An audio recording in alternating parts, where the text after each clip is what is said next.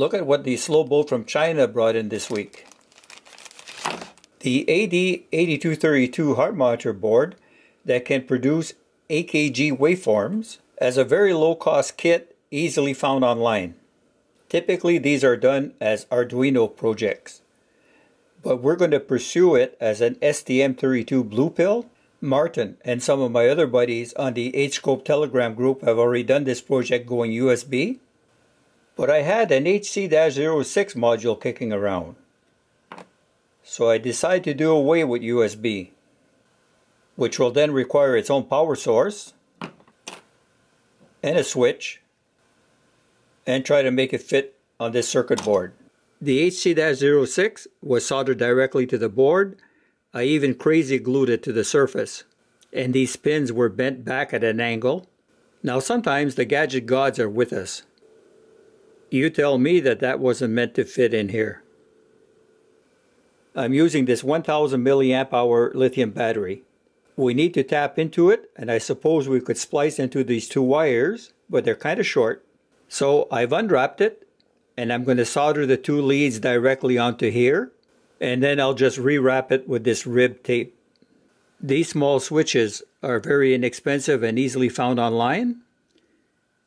And look at the detail that I made here to accept it. Very nice. The board is double adhesive tape to the bottom of the box. There's a lot of LED activity here, which is why I chose a translucent filament. The LED on that 8232 board is particularly helpful when we try to make sure that we have good contact with our probes, which is why I incorporated this light tunnel that lines up directly with that LED through a thin lens. And it does work great. Introducing HS-Heart. It communicates as a HS101 BLT with the HScope app, which can be found on the Google Play Store. There's a bit of a learning curve to getting some decent waveforms with these 8232 boards. Good electrical contact to the body with these pads is crucial. These cheapos here that are supplied with a unit don't really cut it. They don't make that good electrical contact.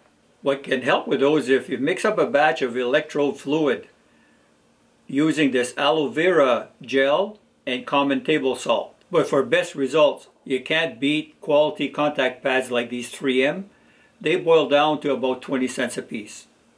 And the placement of those pads is also very important.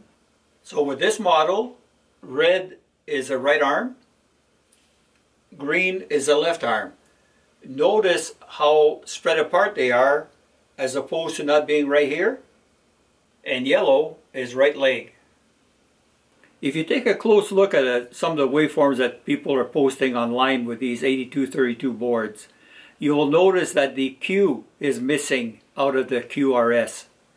The RS is very easy to get. The Q is more difficult. And that was why I spaced these out. How you position these two at the top will affect whether you're able to capture that Q or not. The lower probe, the yellow one, the right leg one, the positioning of that will determine whether you capture a good T or not. Okay, we're paired with the tablet. I'm going to press record, and I'm going to settle down for a while and strive for the best waveform capture I can.